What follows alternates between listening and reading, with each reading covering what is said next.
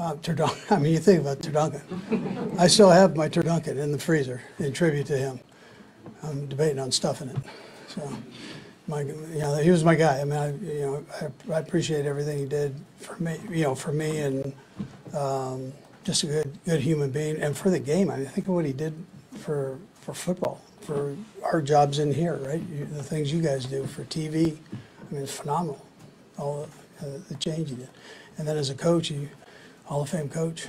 So, great job. He meant a ton, man. I mean, I got Madden the video game, like right when Madden the video game became it, which it still is. And so I played it all growing up, hearing his voice. I mean, it's ingrained in me now. And I watched a documentary this last year, and I'm doing the Turducken this year. So I'm going to try it out. I'm not cooking it. I can't cook, but my chef's already preparing it and getting it ready to go. And I'll let y'all know next week how it is. Thank y'all.